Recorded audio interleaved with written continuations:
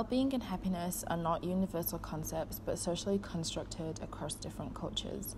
Throughout this presentation, we'll be showcasing how concepts of well-being and happiness differ across many cultures. From there on, we will be able to understand how stakeholders, such as firms and health makers, are able to take this information and implement it within a cultural perspective.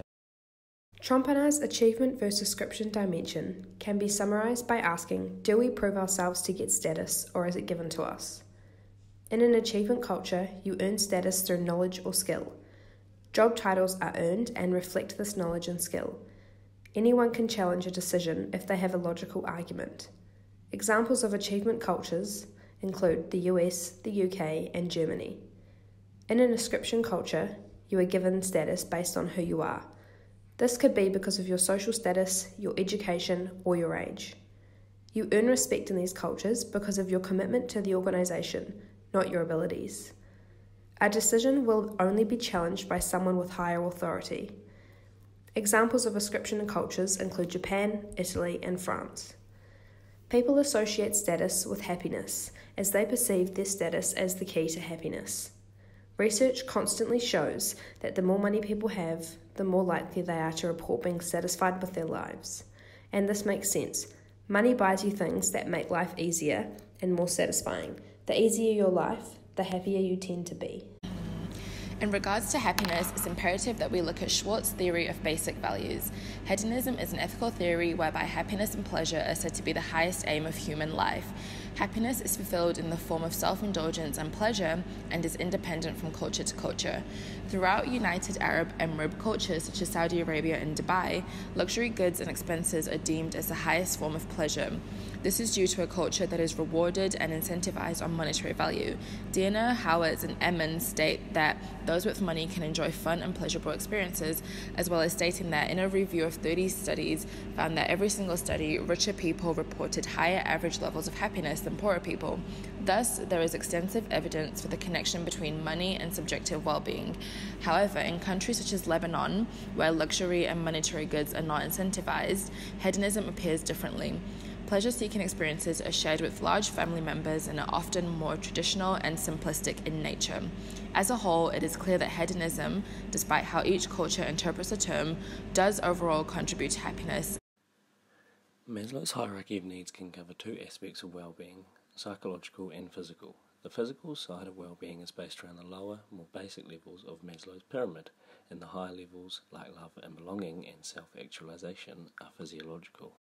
Analysing well-being on a physical side of things requires looking at things like food, water and security. These are far easier to identify and determine the direct link to well-being, as across all cultures these things need to be addressed and cared for to improve human well-being. The basic levels are not culturally specific. Because of this, it can be said that the higher psychological needs are more closely related to cultural specific well-being, as the US National Library of Health study highlights. The study was titled Subjective and Objective Hierarchies in Their Relation to Psychological Wellbeing, a US-Japan comparison. The results state that in the Western context, people with higher objective social status have better psychological well-being. They typically control more resources and encounter fewer financial, social, and psychological stresses. In addition, higher rank offers greater opportunities for self-realization and self-development. In the Eastern context, objective hierarchies have even more legitimacy and positive resonance than they do in the West, and are used to organise a wide array of everyday activities. People are well aware of their place in these hierarchies and are more comfortable with hierarchical social relations than Americans. Additionally, the study concluded that well-being through self-assessment in Japan is more about how do others feel about me, whereas in the US it is much more dependent on personal feelings. Applying this to Maslow's framework, the belongingness and love needs would have greater effect on well-being in Japan than in the US, where instead the greater effect would come from esteem needs. The two-factor theory by Frederick Herzberg outlines that improving the hygiene factors decreases job dissatisfaction, while improving the motivator factors increases job satisfaction. Job dissatisfaction and satisfaction is important to the well-being of workers. Why does this matter? The average person spends more than half of their time awake each day working. Hence, working conditions are crucial in employee well-being. Conditions at work impact individuals' personal lives, including eating, sleeping, and the development of relationships, ultimately affecting the worker's physical and mental health. A journal article from the US National Library of Medicine, National Institute of Health, conducted a 10,000 participation survey that analysed socio-demographic and working conditions variables that found workers' well-being was significantly higher when they were satisfied with their working conditions, when their actual working hours were the same as their anticipated working hours, and when their employment was stable. Poor working conditions, such as individuals which work in sweatshops in Bangladesh that are exploited by unreasonable hours, unfair wages, extreme heat, and bad air quality, have an extremely low well-being. When working conditions improve, so will the well-being of the worker. This is shown through Herzberg's model as improving the hygiene factors decreases job dissatisfaction, while improving the motivator factors increases job satisfaction. Collectivism versus individualism on happiness. Gert Hosford's cultural dimension of collectivism versus individualism relates to how happiness is socially constructed. Fundamentally, this dimension addresses the degree of interdependence a society maintains among its members and how individuals define their self-image. In collectivist cultures, happiness is achieved through social means such as social involvement and participation, through one's participation in a community or society. Monson Joshanlu, a psychologist at Keimyung University, found that collectivist countries regard community and tradition as happiness. This is in contrast to individualistic cultures, where happiness and life satisfaction focuses on the individual. Self-esteem is a key indicator, where there is a need to satisfy personal desires. Monson Joshanlu found that happiness in individualistic cultures tend to be found through internal efforts and pleasure-seeking. A study conducted by Aaron Jardin, a senior lecturer at Auckland University, found that people who associate happiness with pleasure-seeking in individualistic cultures tend to be happier than people with the same association in collectivist cultures. This shows that happiness has been socially constructed as individualistic and collective cultures have a different understanding and meaning of happiness. As the world becomes increasingly integrated and individualistic and collective cultures merge, new indicators of happiness will emerge.